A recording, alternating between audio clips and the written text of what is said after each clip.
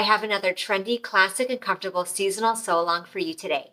This is the Dell Jumpsuit by Seamwork. For my material today, I chose a quality Get It While You Can dead stock fabric from Beglarian Fabrics. They have a vast catalog of quality, sustainable fabric choices. This is a French terry that I'm using as a substitute for woven fabrics.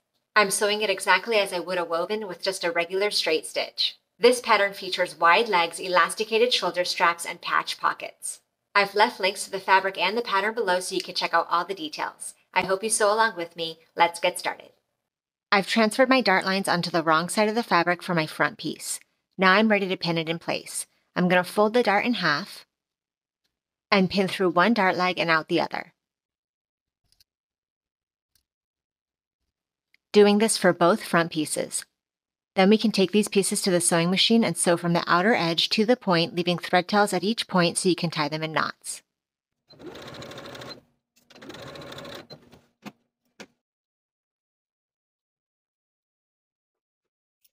And then press your darts downward. Place one back piece on top of its corresponding front piece and match the side seams. And pin in place from top to bottom. Sew the side seams with a 5/8 inch seam allowance, finish both sides of the seams separately, and press the seam open. Repeat this for both sets of front and back pieces.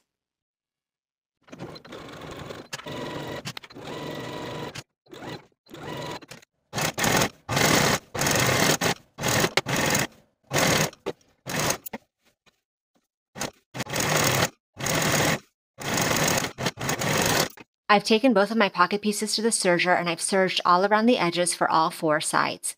The pattern instructions tell you to take the top edge and fold it to the wrong side by 1/4 inch and give that a good press. I'm going to skip that step because I want to reduce bulk here as I'm using this French terry.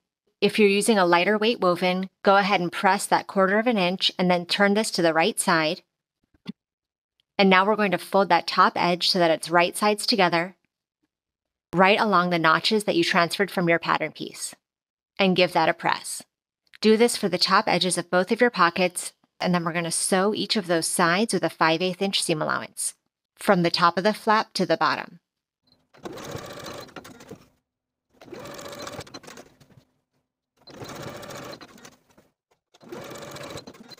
Trim each of those sewn top corners, and then turn each of those top edges right side out, poking out the corners.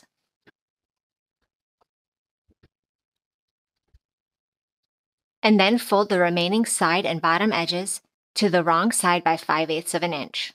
Then take both of your pockets back to your sewing machine and edge stitch close to that bottom edge of the main top flap from one side to the other. Here are one of the front and back pieces that we sewed together. I've gone ahead and transferred the pocket markings from the front and back pieces, and I've transferred them using pins to the right side of the fabric. Now I'm going to place the wrong side of one of my pockets on the right side of the front and back pieces, aligning the top edges with my pins, and then pinning along the side and bottom folded edges of the pocket to secure. Now I'm going to take the pocket to the sewing machine and start at one top edge, back stitching to secure, edge stitching along the side and bottom edges until I'm back at the opposite top corner, once again back stitching to secure. Repeat all of these steps to apply your remaining pocket to your remaining set of front and back pieces.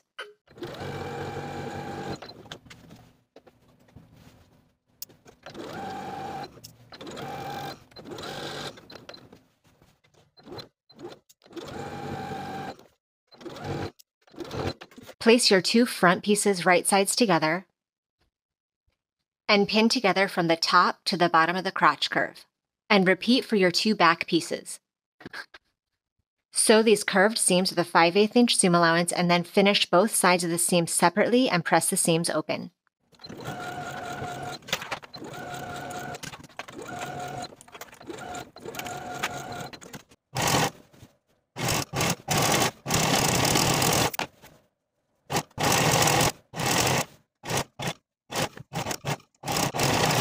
Now place your front and back pant units right sides together, and we're going to pin along the inseam, from the bottom of one pant set all along the curve and back down to the bottom of the opposite pant set. making sure to match those rise seams.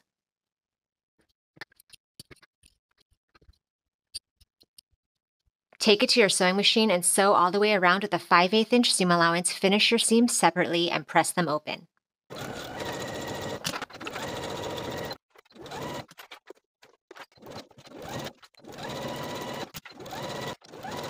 Apply interfacing to the wrong sides of your front facings and your back facings. Place your front facings right sides together along the unnotched edge and pin in place. Repeat for your back facings, once again pinning along the unnotched edges. Sew both seams with a 5/8 inch seam allowance. Finish the seams separately and press them open. Now place your front and back facing units right sides together and pin the side seams. Sew these seams with a 5/8 inch seam allowance. Finish the seams together and press them toward the back of the garment.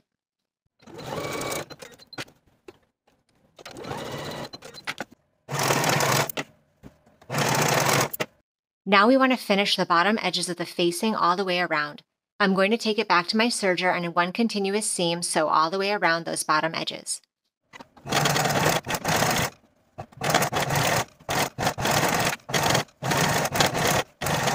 Fold both of your straps in half lengthwise, right sides together and pin in place.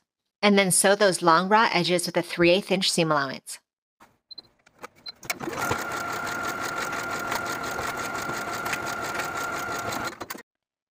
Trim your seam allowances by about half.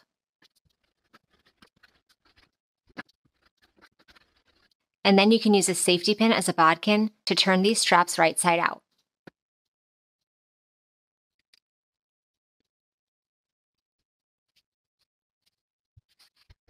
And then give both of your straps a good press so that their seams are centered down the middle of one side.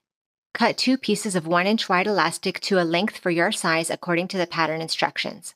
Then take your safety pin and attach it to one short end of the elastic and begin lacing it through the short end of your strap.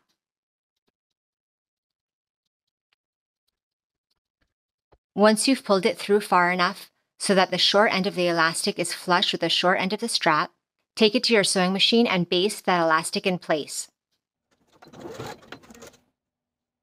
And then continue using that safety pin on the inside to pull the elastic to the opposite end. And once the elastic comes out the other end, baste it in place on this side as well. Here are the right sides of the top strap edges of my front garment piece. I'm going to take one of the straps that I just prepared and place it right sides together with the front of the pants. The right side will be the side with no seam. Center it and pin in place. Do the same on the other side of the front piece with your other strap. And then take the opposite edges of those straps and place them right sides together with the back pieces.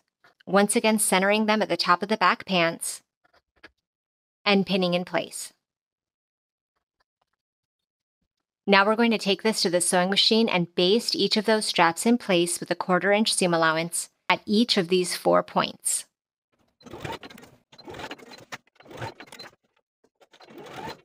Now we're going to start attaching the facing to the jumpsuit. Place the right sides together with the front pieces, sandwiching your straps in between, and pin in place. Matching your center seams, do the same to pin the back facing to the back of the garment. And then you can start pinning in between, including your side seams. Now that I have that fully pinned all the way around, I'm going to take it to the sewing machine and sew the facing all around the top of the garment with a 3/8 inch seam allowance, pivoting at each of those strap top corners.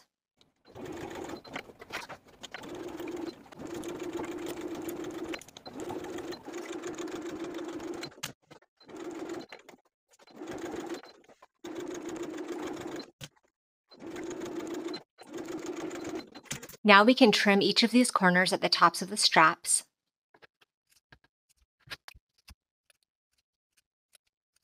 And clip into the curves of the neckline and the underarms, clipping to the stitching line but not beyond.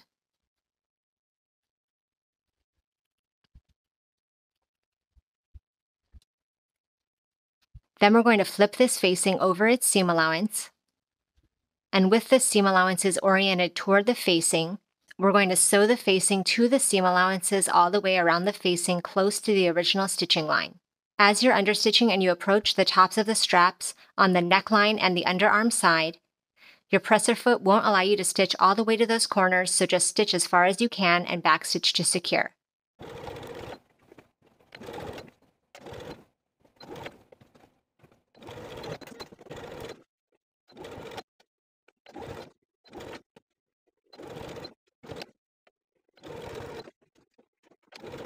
Now we can turn that facing entirely to the inside of the garment. Using a needle and thread, I'm going to secure the facing at each of the seams inside the garment. I'm going to sew the bottom of the facing to the seam allowance on both sides. At my center back seam,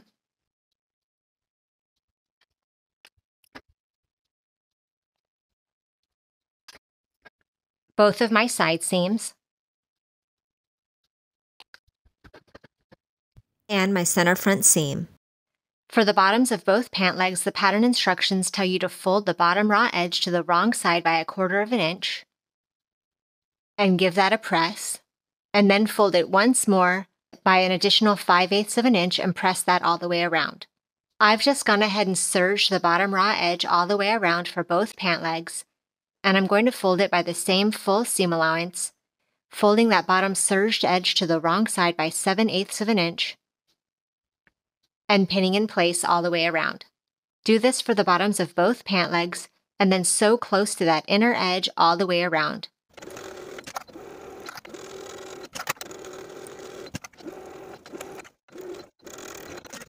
And now your jumpsuit is complete. Thank you for watching this sew along. Check out the rest of my video library for more great sewing inspiration, and I'll see you in the next video.